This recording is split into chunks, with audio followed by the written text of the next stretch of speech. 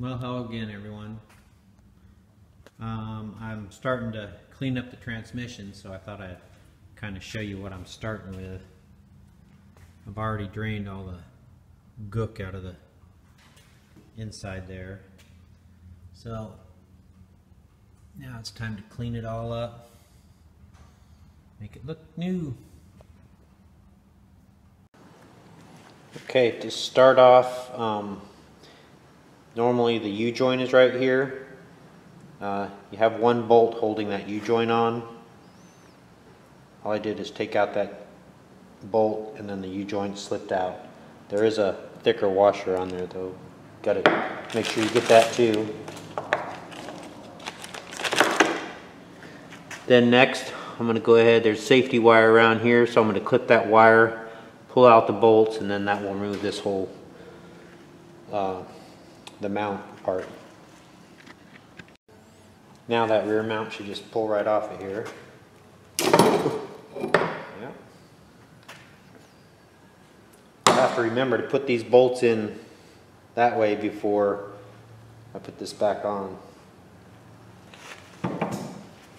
Now there's a cotter pin down here that I have to pull out. I'll remove that shaft, and that'll allow me to slide out the other shafts. So I remove the cotter pin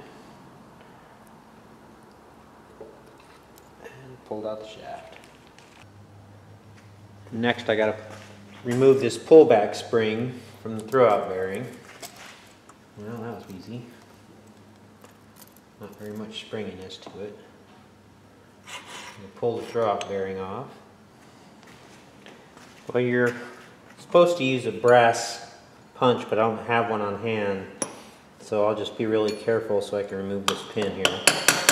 Alright, now you can see the two pins right here that come out. The reverse gear here.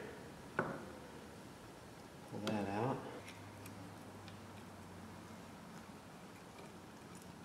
There we go. Alright, back up to the front here. Need to remove the 4 bolts.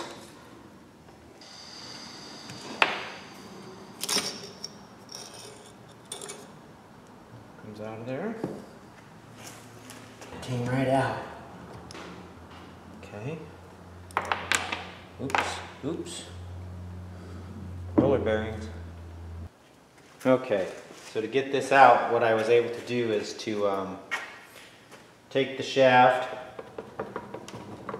and push it all the way through the back, and then I was able to pull this piece off the front.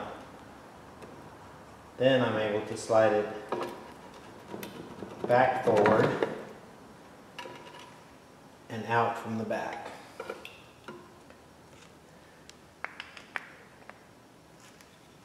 Alright. Then I'm able to remove the reverse gears. Reverse gear.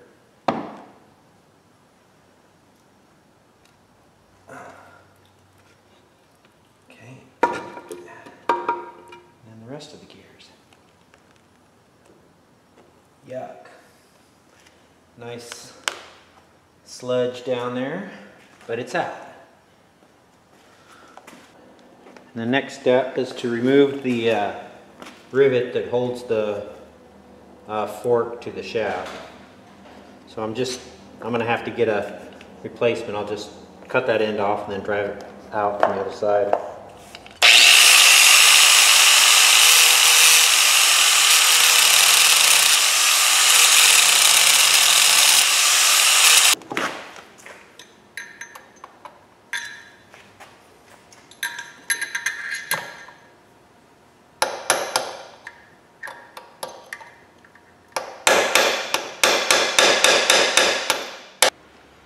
Alright, well that was no easy task removing that pin. I ended up having to drill it, heating it, and then tapping it out. It was pretty tough.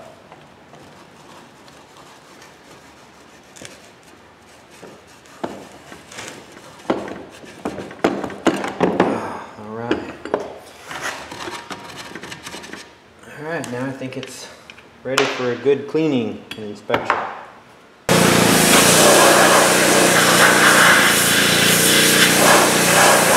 This is the early synchronizer. It's got earlier synchronizer. It's got 6 springs and balls in there. There's a groove in the synchronizer ring that usually keeps the synchronizer in place, and then when you change gears it kind of pops out, pops into that little groove right there. The spring tension keeps the balls in that groove. So I'm going to try to put this back together and put a little grease on each little spring, put it in there.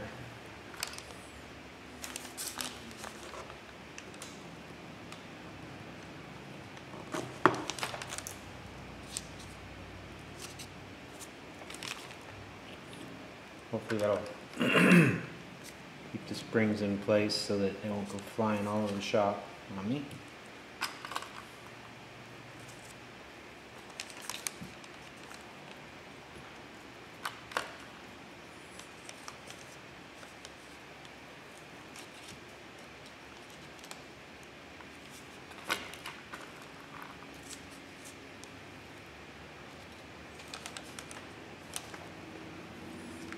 Okay, put a little dab of grease on all the balls too, that might help. I bought the Van Pelt book, and that really does have a lot of good information in it. I also have the Vern Tardell book, but I think the Van Pelt book helped me a lot more. If you have the How to Build a Hot Rod book already, well, I guess the Vern Tardell book has a little bit more information than he did in the How to Build a Hot Rod. But I would definitely advise on getting the Van Pelt. He goes into the, I mean, it's transmission, you know, specific, and he goes into the part numbers and the different model years and the different parts of the different model years, and explains it really good. He also has a lot of inspection limitations on there, which is what I was looking for. You know, you want to put a transmission back together, you want to at least know that it's in specs.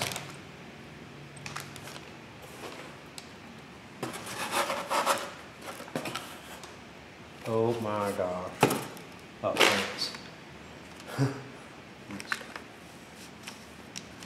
If I lose one of these ball bearings, it's going to be a pain in the butt to get more. Okay, all 6. Now, see, this is a hint in the Van Pelt book that to get the synchronizer ring on, put a hose clamp on there to keep these balls all in there. At least start them.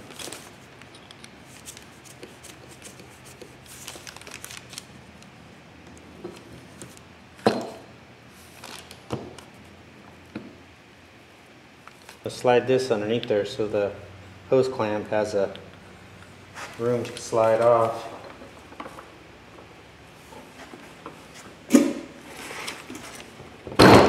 Got it. There we go. Snapped into place.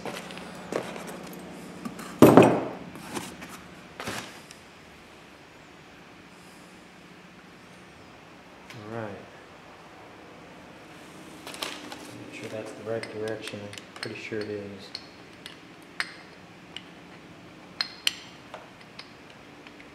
When you're putting this on, it seems like there's only one good spot where it actually slides on good. It says in the Van Pelt book that Ford actually I guess like hand adjusted each one of these. Marked it somewhere. There it goes.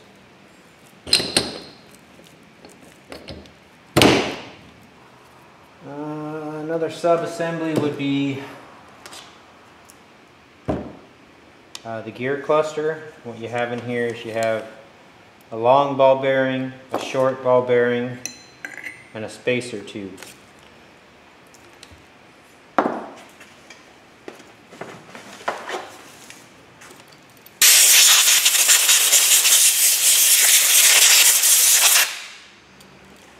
to make sure everything's really clean. I cleaned all this stuff in the parts washer a couple of times, but you know, just handling it gets grit stuff on it. So the long bearing, the spacer, the short bearing, and that's that sub-assembly. The output shaft, basically you have the shaft, then you have this oil washer. It's got a cup on it. You want to make sure the cup is towards the gear. Then you put the bearing on. I used a piece of pipe to press that bearing on with the snap ring towards the front, towards the shaft here. And then there's another snap ring that goes on here, and you have to get it all pressed together, touching each other in order for that snap ring to fit in the grooves. Once you got that, that's that sub-assembly. You have your reverse gear, shaft for that. The other short bearing goes on there. This same thing. You have your bearing pressed on there. You got your oil washer here. I think this is, I don't remember what they call it, but anyway, it slides back and forth, gives you neutral and stuff. And this second gear. And then there's a spacer ring here also that you have to put on. Oh, I know what I was going to show you.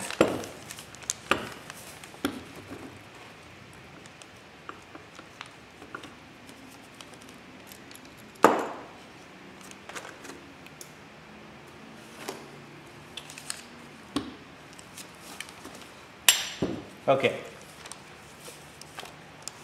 so if you look on these, when I first tore this apart, I thought, oh man, those gears are all messed up, you know, there's teeth chipped out. But that's the way Ford designed it, and the reason why is, I mean, I don't know why the other ones, but this one anyway, you have to align the hole in second gear with that notch, and then there'll be a little spring in there.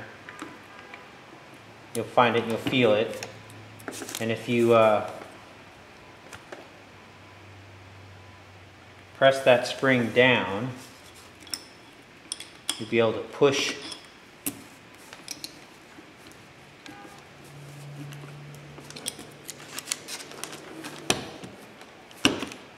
this little keeper out.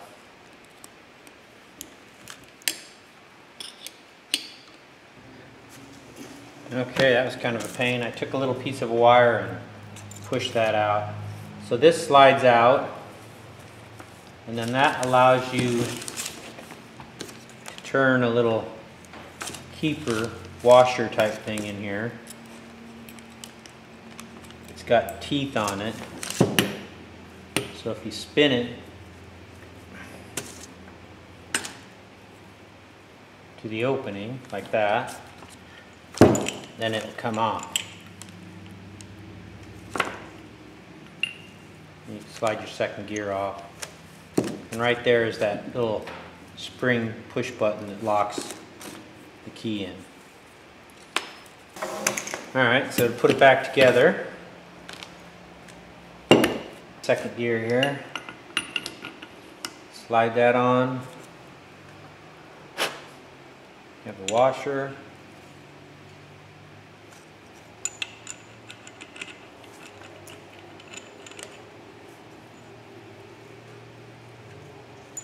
Slide that on,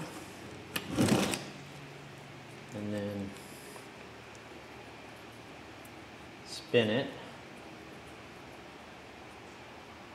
till your hole's set.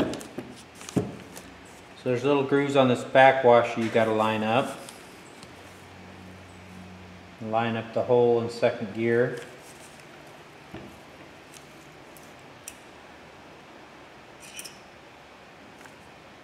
This hole is not in center, so you have to line it up. Put the pin in where the hole is towards the back side there, and also it's rounded here. You want to round it out So put it in there, press down on it, on the little pin, work your way out. There we go, should slide in, and then it clicks in. It's flush with the edge here, so that can't go anywhere. Everything's locked in. Slide your spacer ring on. That spaces that ball bearing correctly.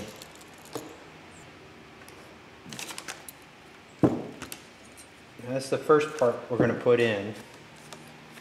There's a thrust washer on each end of it. This one has 4 little dots and they line up with the 4 grooves in the gear there, like that. Then this one has a little raised clip on it, and on the transmission case there's a little spot where that raised clip goes. So what I'm going to do is I'm going to put a little dab of grease on the back side of this so that it'll stay where I want it. Then I'll put this cluster gear down inside the case. Inside the case here, see that little lip right there? It's going to go against that surface. And the grease will hold it. Then I'll take the cluster gear with the bearing sleeve and bearing and the thrust washer.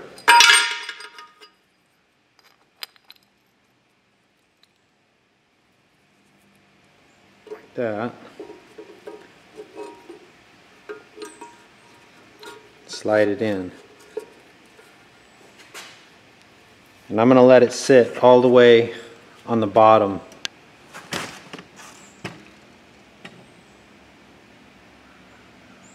I'm just letting it sit on the bottom of the case right now. That way it'll be clear for me to put the next set of gears in. Alright, the next set is the reverse gear. Put that in there. The little shoulder here goes towards the back. And then I'm just going to put the pin in with a hole towards the back also.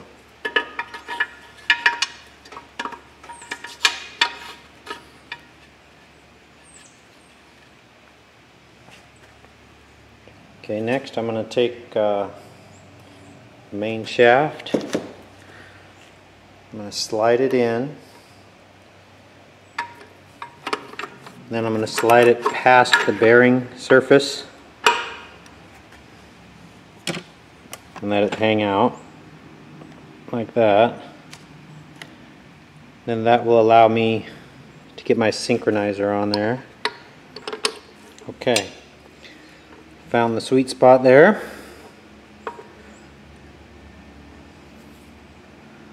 So now I can go ahead and slide this whole assembly forward.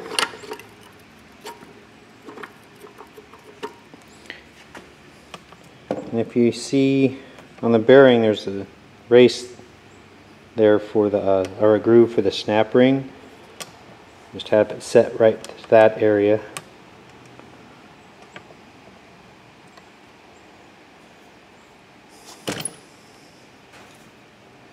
Okay, next I'm going to take my bearing, slide it on there.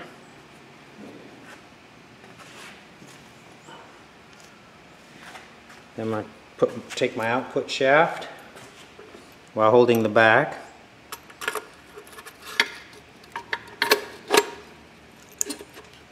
And slide it on all the way up to the snap ring. I'm going to take a little bolt with a washer, put it up front here.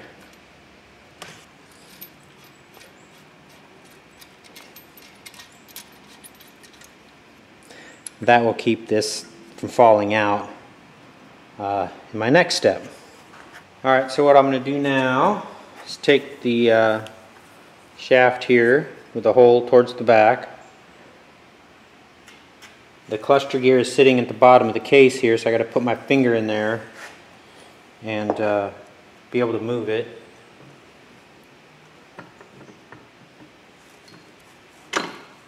Slide it up, try to line up the holes.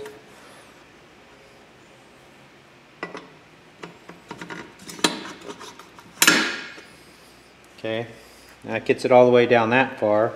Now this pin will go through like that. So you want to try to keep the holes lined up close to that as you can.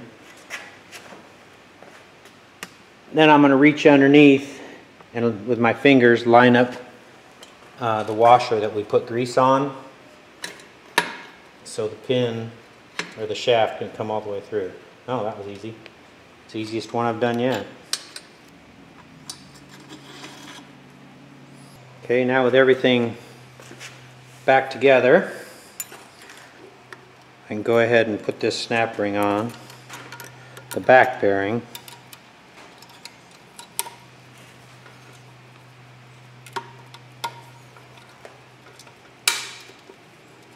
Okay. Alright, make sure it spins freely. Alright, I'm going to seal up these two shafts here, so I'm going to pull this pin out.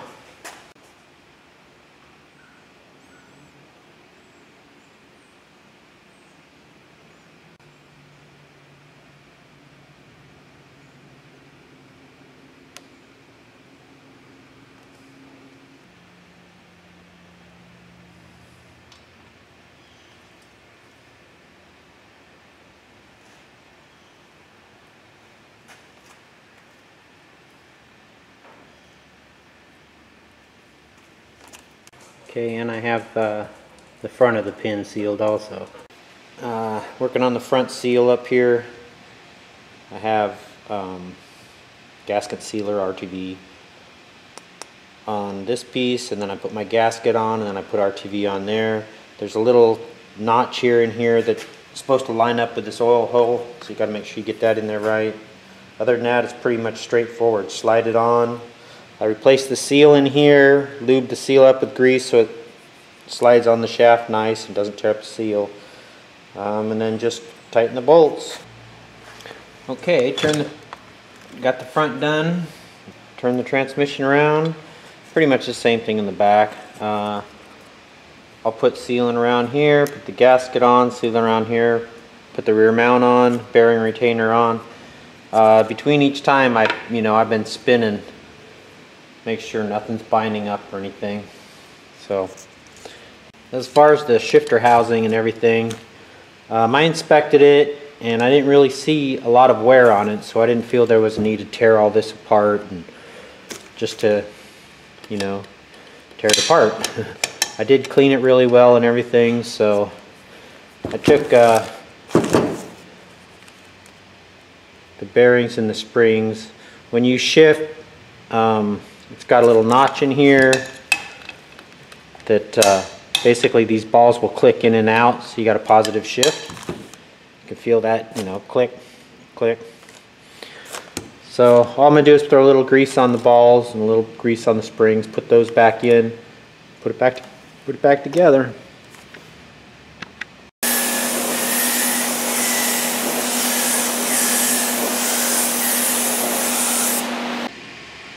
Alright, got her all painted up in the Eastwood Extreme Chassis Black gloss paint.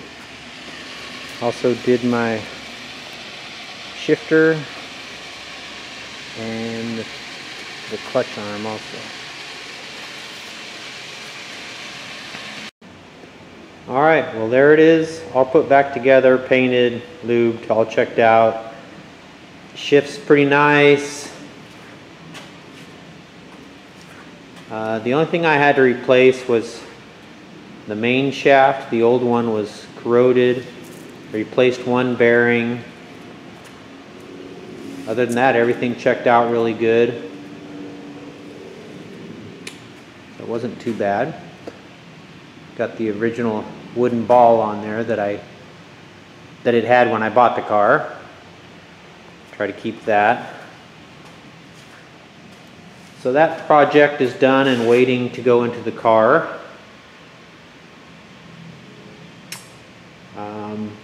As you can tell through the video, I'm not a professional mechanic, guys. I'm just, a guy working in his garage trying to learn this stuff, putting this car together for the first time.